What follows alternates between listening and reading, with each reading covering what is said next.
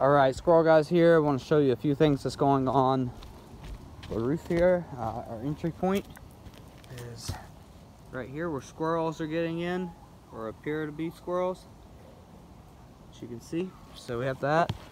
We have two little roof returns on either side of the roof, right up here. As you can see, there's been some chewed wood that the squirrels have been chewing on, so they know that that weak spot in the roof is there. On our plumbing vents, they're completely disintegrated, and you can tell they're leaking, and the wood around it is starting to rot. We have a lot of exposed nails, which also create interior leaks. We have an open plumbing vent, whereas if something was to get stuck in here, it could not get out. You have to call a plumber, and I'm sure it's a lot more expensive than what we do, which is put a screen on top of the plumbing vent. It allows it to still ventilate, but nothing to get in. We have a few of these plumbing vents on the roof here. A lot of exposed nails that need to be sealed that way. Actually, squirrels have been chewing on this plumbing vent itself. You can tell this in the video here. So, yeah. Got several plumbing vents here. All of them are in very poor condition.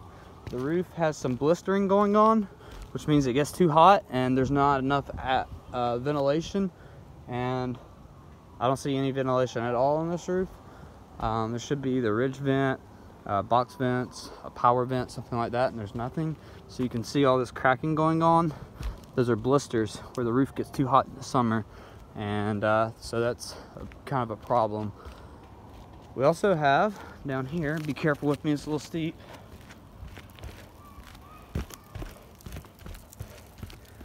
Some issues going on here at the soffit. Be careful, it's a little steep. Alright, this one's okay. Which one was it? It must be the ones over here. Be careful here, going over. Okay. Okay.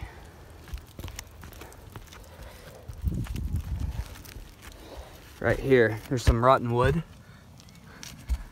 Watch this. I can just stick my whole hand all the way through and it's completely loose.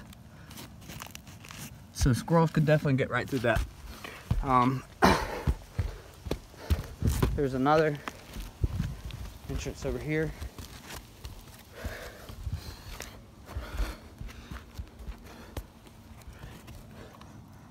And there's already a hole, as you can see here in the video. So right here we see a lot of nesting going on from the attic.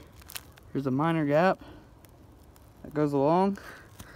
This might be all right, but probably needs to be sealed up. So we have that.